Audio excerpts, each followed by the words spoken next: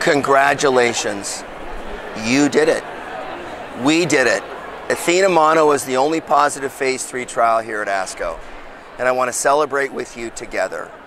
ATHENA Mono is a randomized phase 3 trial in patients with newly diagnosed advanced ovarian and tubal cancer who respond to platinum-based chemotherapy, randomized 4-to-1 to Rucaparib versus placebo in maintenance treatment, regardless of molecular signature. So newly diagnosed patient responds to chemotherapy, let's give them Rucaparib to keep them in remission, to help them live longer and help them live better. Well, you say, well, I've already done that. Yeah, but questions remain. Questions remain about what the right dose is, what the right patient is, what the right molecular signature is, and this did it. You did it because you enrolled to this wonderful trial.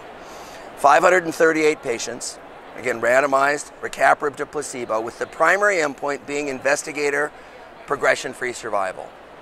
The primary endpoint, HRD positive based on the Foundation Medicine score, hazard ratio of 0.47. So if you get placebo, on average, you live cancer-free for 11 months. If you get Rucaparib, it's more than double to almost 29. 11.3 to 28.7 months. If that doesn't convince you in the HRD subset, I don't know what can. You're like, well, that was HRD. How about all comers?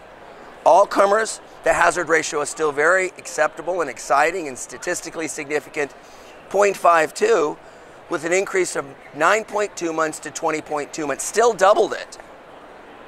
What does that mean? It means that every patient who, with frontline ovarian cancer that responds to chemotherapy, should be considered for a PARP inhibitor, maybe even Rucaparib.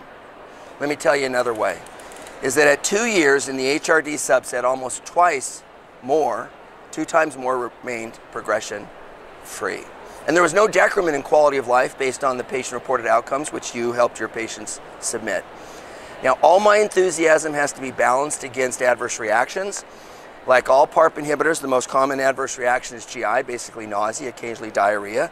Number 2, fatigue. Number 3, bone marrow suppression. Rucaparib has a unique initial elevation in the liver enzymes, no Hy's law, generally resolves without dose modification. So, from ASCO 2022, congratulations, you did it. ATHENA Mono, and many of you are co-authors on this paper, which was published on Monday at ASCO, simultaneously in the Journal of Clinical Oncology, and other papers coming up soon at IGCS and ESMO and ESGO. So thank you for your participation. Thank you to NGOT, who is our partner, Rebecca Crystalite. Thank you to our Japanese colleagues, Kaiichi Fujiwara. But most importantly, thank you to the patients, because without the patients and their families, this would have never been possible.